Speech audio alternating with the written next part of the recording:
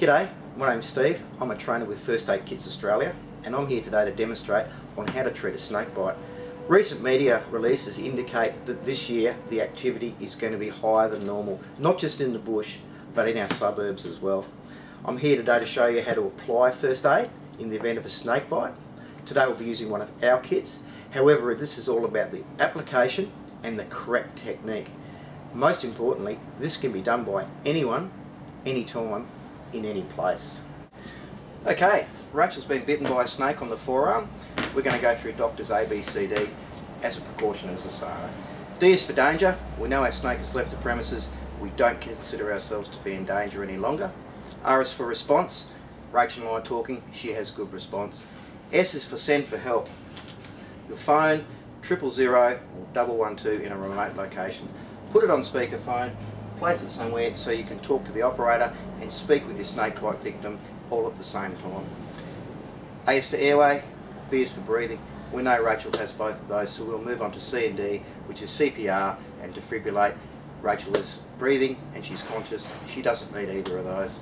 For starters, we'd like to take Rachel's arm, put it out. She's been bitten here. We'll place our gauze on there. We'll ask Rachel to give us a hand to put that on there. We'll take our first bandage, one of 3, and we'll wrap it up to constrict the flow of blood and try to keep the venom in one part of the body.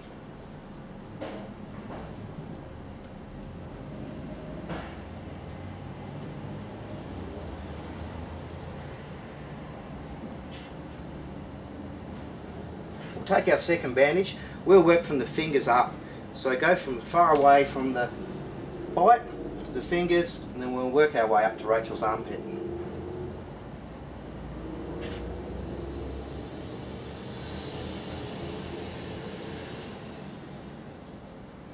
How you feeling there, Rachel?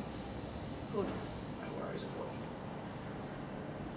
We're reassuring our patient that medical help is on the way. It's important that we keep people calm, collected, and restrict their movement.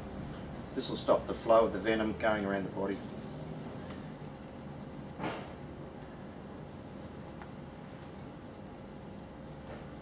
We do have a third bandage, which we will use.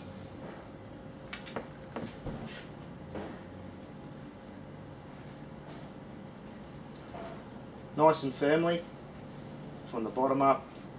Once again, this is to restrict the flow of the venom around the body, which is most important for your patient.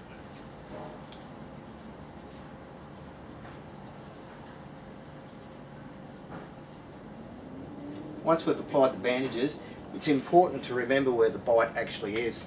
We're going to place it across here. This is where the bite is. It's extremely important when the patient gets to the hospital. This is where they will cut it out, take away the gauze to identify the venom so they know what snake bit them. There are a few do's and don'ts. Do reassure your patient. That's really important to keep them calm, stop them moving about the place, which will slow the venom working its way around the body. This will ensure a much better chance when medical help arrives. Don't wipe the wound. We would like to keep the venom so when we get to the hospital, that way we can identify the type of snake to apply the correct anti-venom. Don't cut the wound. It's an old wives' tale. It simply doesn't work. Don't try to suck the poison out. That's another one. And definitely don't try to catch the snake. Otherwise there could be 2 people going to the hospital.